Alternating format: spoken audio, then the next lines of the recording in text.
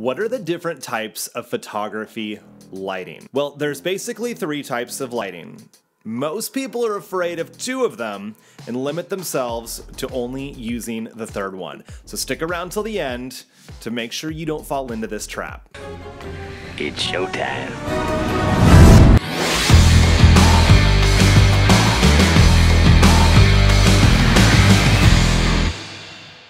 Hi, I'm Mike Lloyd. I run a multi-6-figure boudoir studio in Silicon Valley, California.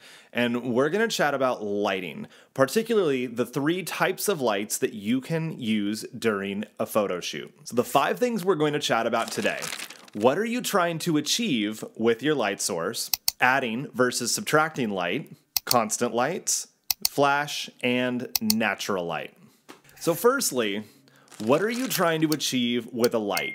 Before you decide whether you should get some fancy strobes or use a speed light or use the sun or use whatever, what are you trying to do with it? Is it ambient light? Do you just want the room to be more well lit? Do you want a rim light? Do you want highlights down the side of your subject to separate them from the background? Or are they key lights, like these 2 big ones here, so that you can, in theory, flatter your subject, make them look good from the camera's point of view? So knowing what you want to do with your lights will help you determine what kind of light you should actually use. Because sometimes it's better to use a flash, sometimes you can rely on the ambient light or the natural light in the room or outdoors, sometimes you can use both.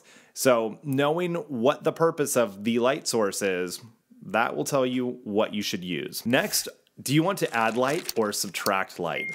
Most photographers think about adding lights to a scene to control it, but you can also remove light from the scene.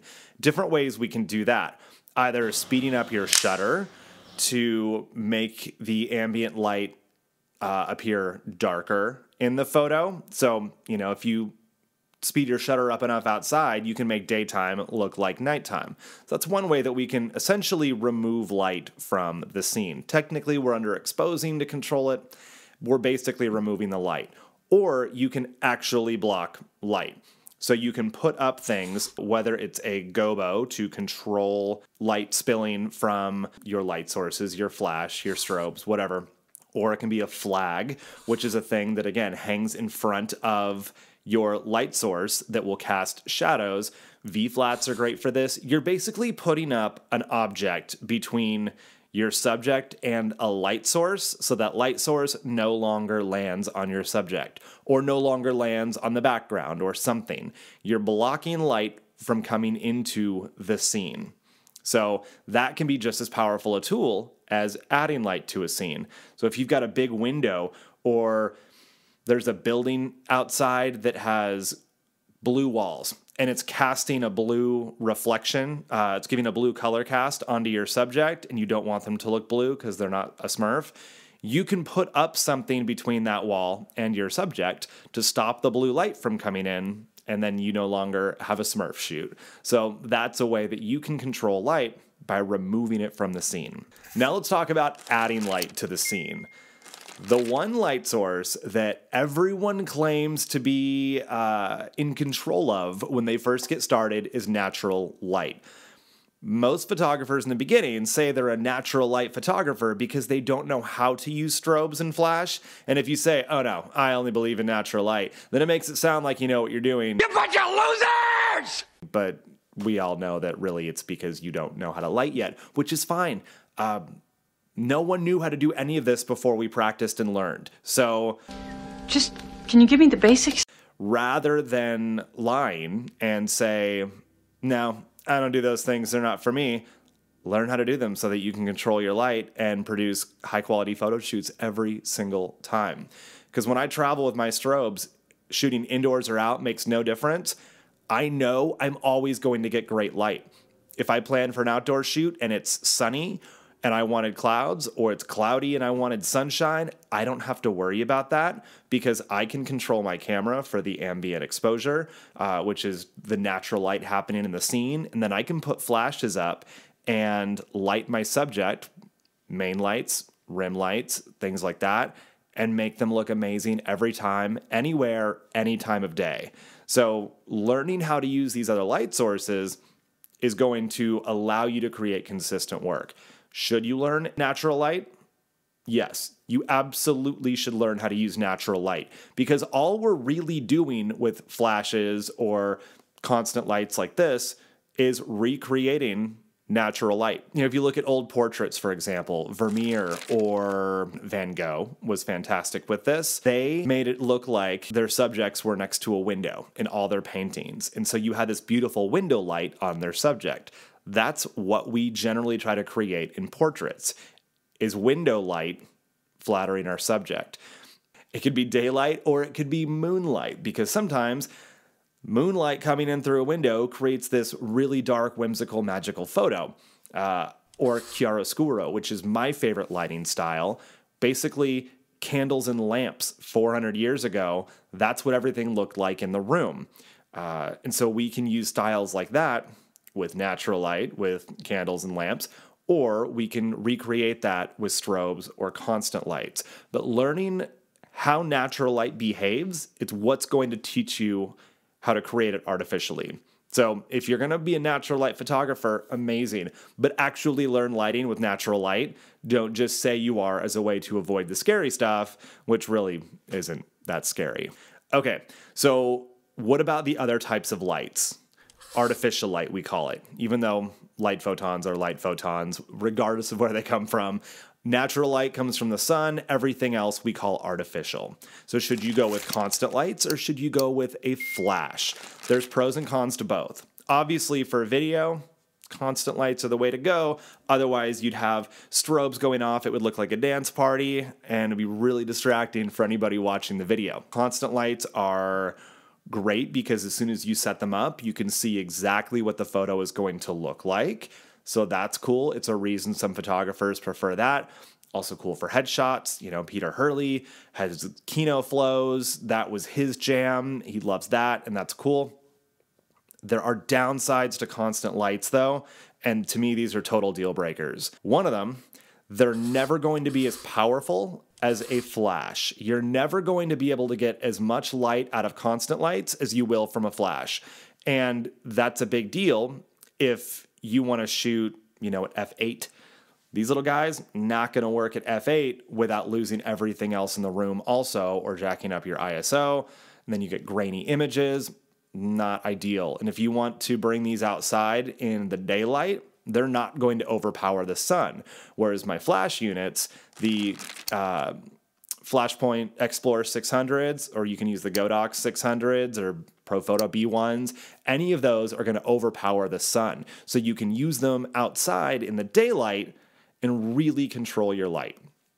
Another reason I don't like using constant lights, when you turn them up bright enough to properly light your subject, we'll say, your clients are going to end up squinting because there are really bright lights in their face all the time, and that's just really uncomfortable.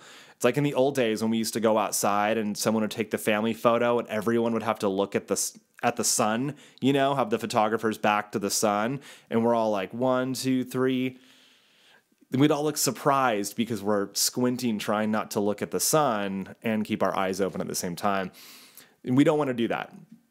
Flashes are better for that because it allows people to keep a comfortable, more natural look on their face the whole time, and the flash isn't going to make them squinty. So constant lights are cool. Other than that, it's perfect. Just perfect. For some situations, they're great for ambient light if you just want to light the room with them, but to actually light your subject, I'm going to get into the next point, which is using flash. So which flash units should you use? There are different kinds. Basically, 3 different options for you. A speed light, which is basically an on-camera flash. It could be built into your camera, or it could just stand up on the top and they kind of pop up and down. Some of them turn sideways, but it's the small flash unit that sits on top of your camera's hot shoe. Canon called them a speed light. Everyone just calls them that now, even though that's not technically their name, but they're small. They recycle really fast, which means the duration or the time between flashes is really fast. You can just take photos as fast as you can click the button. It's going to be ready to pop that flash every single time. However, it's a small light source and they're not very powerful. So if you want to fill a huge umbrella to get just gorgeous soft light, it's going to be really hard to do that with a speed light. Now, they do make these brackets where you can mount multiple speed lights into one softbox, but at that point, if you're going to spend that kind of money on multiple speed lights, you might as well just get one regular size strobe. Again, I use the Flashpoint, the Explorer 600s, the Godox ones are great also. They're literally the same product, just a different casing because one is sold through Adorama, one is sold through B&H. I love them because they are, you can turn them down enough to light in a totally dark room and not blow things out. You can also turn them up, go outside, totally overpower the sun, and turn daytime into nighttime. Very, very versatile. They're also like $500. They're really inexpensive for what you get. They have stroboscopic, which means you can click the flash button or the shutter release really quickly, take a ton of photos really fast, like a strobe.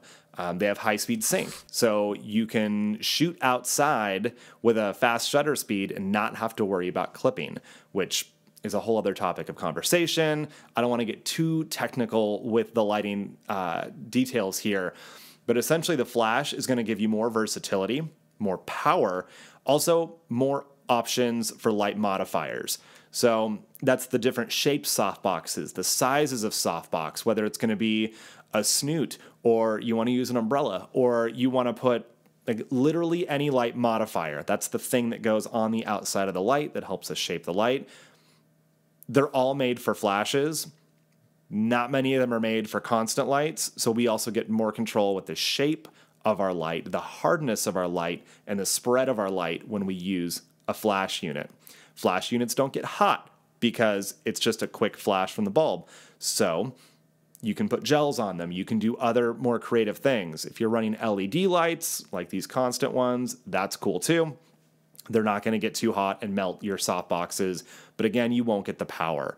So I always just recommend going with flashes. And the biggest hang up that we get is I don't know what I'm going to get until I take the photo. And I will say that is only going to be the case for you until you just practice and learn your gear. I can set up my lights, 3-light setup in a room, adjust all of my settings before I've ever taken a photo, and I know exactly what it's going to look like. I could open up all brand new equipment out of the box, not even considering any settings I had previously set, and I can put everything where I need it to go, adjust all of my settings, and be like 95% the way to the finished product. But that's because I've done it a ton of times, like tens of thousands of photos. So it's really easy for me to do that because I put the time in, and you'll get there as well. And you'll find that when you put your softbox here and it's at a certain power setting, it's going to look a certain way. And then you develop your style and you realize I don't need to have every single lighting setup and setting coordination memorized because I'm really only going to use the same few settings anyway. So you get your style, you learn how to use your tools, and it gets really, really easy. I promise. So there you go. 5 points we talked about today. What kind of lighting should you choose? Firstly, what do you want to do with your light? What is the purpose of adding or removing the light? Second, are you going to add light or are you going to remove the light? That's important to know too. And then the 3 types of lighting: natural light, which is great to know, but please don't stop there. Constant lights, they can be really great, but it's not your best friend. And then flash, this is what's going to make you a pro photographer, taking amazing, consistent photos no matter what your environment is like. So there you go. To learn more about lighting, definitely watch the other videos. I've got more thorough deep dives into what kind of equipment you should use, how to use the equipment, different lighting setups. I got you covered. So until next time, see you then.